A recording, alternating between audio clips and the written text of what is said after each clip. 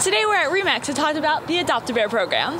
We talked to Linda and Bob Friday about the event, and we talked to the RE/MAX crew about their involvement. I'm with the RE/MAX crew now, and can you guys tell us a little bit about how you got involved with Adopt-A-Bear? Yes, my name is Terry Murray, and I am the manager here at the RE/MAX Chester office. And we got involved a couple of years ago. We opened an office here in Chester and joined Bay Area Association of Realtors, found out there was a Barks and Bears event that and the Adopt-A-Bear program that sponsors children. The Adopt-A-Bear program was started 27 years ago with approximately 35 children from Queen Anne's County, and it has grown to over almost 1,000 children. Can you tell us who the children are involved? So it's actually the Adopt-A-Bear children are children who are on the Queen Anne's County School lunch program. So we get a list from all the schools of children that are on the lunch program, and with that, a list is put together through Adopt-A-Bear with the name, the gender, and what items the children are looking for. With that, different boxes are handed out, and then we start shopping. Bay Area jumped in about 2 years ago. The program was kind of floundering a little bit because it is 27 years old, and so we said, you know, we'll hop in and we'll see what we can do to try to help boost it up a little bit. And so 2 years ago, we took over as honorary chair, and we introduced it to our membership, some behind me here. And we got everybody committed to Adopt-A-Bear. All of our agents have embraced Adopt-A-Bear. Quite a few of them are on the Barks and Bears committee that helps coordinate the Barks and Bear event each year. And we have Chuck Forrester, who is our admin here.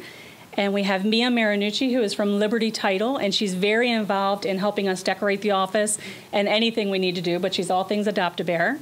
We have Crystal Smith here, who's an agent at our office. Say hi, Crystal. Ed Beers, who's also very involved and on the committee that helps us with the Barks and Bears event. Chris Shoemaker. Hello. Janet Craig. And also my dear friend, Jean Kent. What kind of things do you usually look for when you're asking for donations? So we're looking for anything. It could be a volunteer. If you just have a few hours that you'd like to donate, you can donate your time, you can donate your talent, and you can donate your money or your gifts. So we can use all of the help that people can offer in any way. It doesn't have to be just in purchasing gifts or dollars. We can always use the manpower to go behind that. And we do have a local business that's very generous and offers us office space to actually have a Santa's workshop where all the gifts are taken and then they're distributed from that area.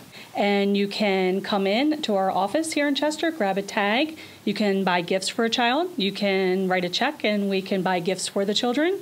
Or you can just drop off toys, anything you want to drop off. But there are Adopt-A-Bear tags on our tree, and that has the child's name and their gender and all the information about what gifts they might want. And we've also, last year we had our first Adopt-A-Bear shopping day at the Kmart in Stevensville. And that was a great event for us. Everybody came out and shopped with us. They would grab a tag, shop for their child, bring all the gifts back to us. That is on December the 3rd, Sunday, December 3rd, from noon to 4 o'clock. We'll be there. So lots of ways. How can you get involved with the Adopt-A-Bear program? So you can visit the Facebook page. Adopt-A-Bear has a Facebook page, so you can visit that. You can reach out to the Chamber of Commerce, and our phone number is 410-643-8530. Or you can email us at business@qacchamber.com, or you can reach out to Bay Area Association of Realtors. Right.